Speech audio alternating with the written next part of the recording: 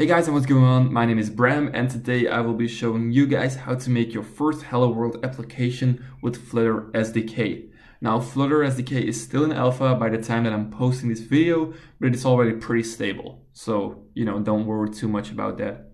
Also, Flutter uses the Dart programming language. No worries if you have never programmed in Dart before, because it's a pretty straightforward language and it looks a lot like Java or C#.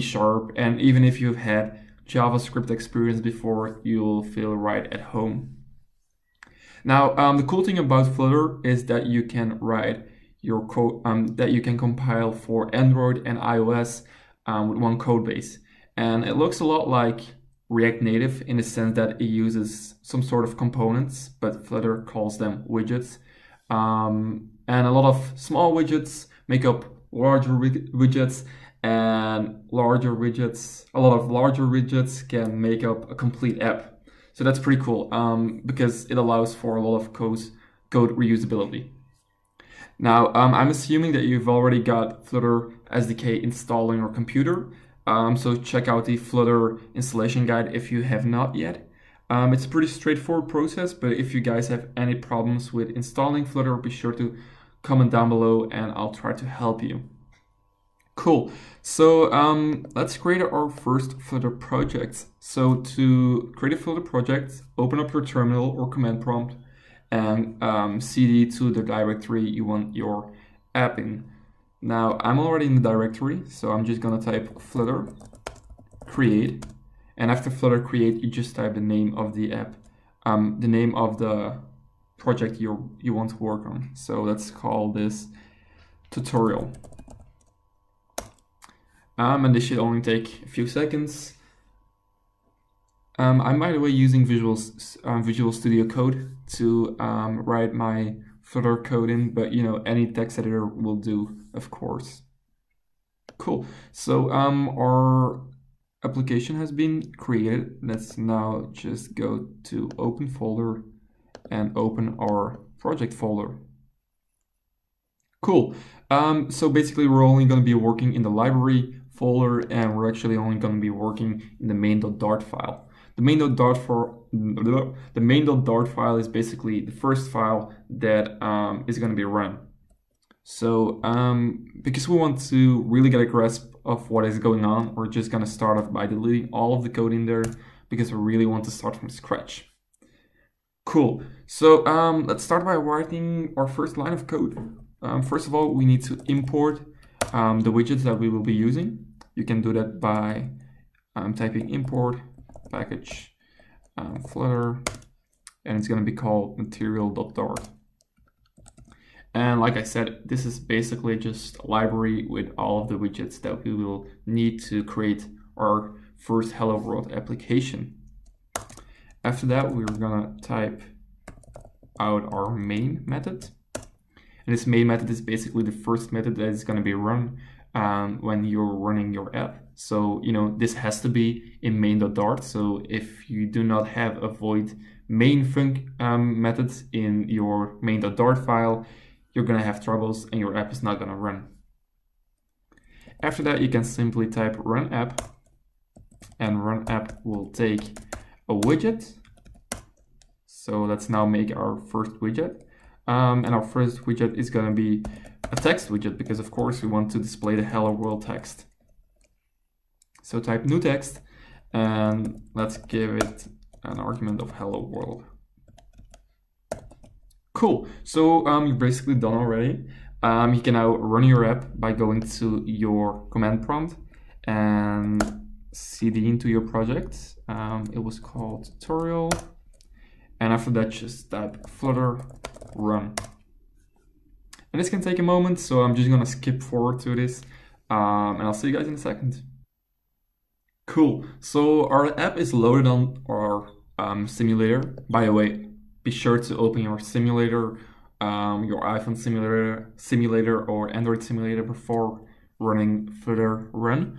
But our application is now displayed on our emulator simulator, but it's not quite what we would like because the text is displaying left on the left top corner of the screen, and it's not really visible.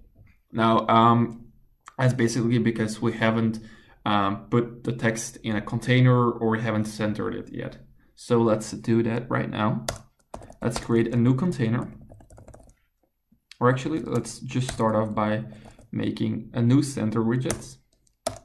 The center widget takes a child, and this child is going to be a widget, another widget. So the widget that we're gonna add to the child is basically just our text widget. Cool. So once that is done, you can rerun your app.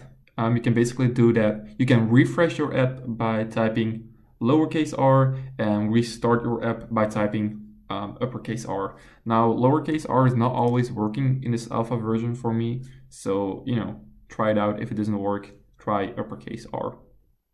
Cool. So we got our text in the middle of the screen right now, which is pretty awesome. Now it's still looking a little bit dark. It's not looking cool or bright. So let's add some background color. To do that, we basically need a container. So let's make a new container widget.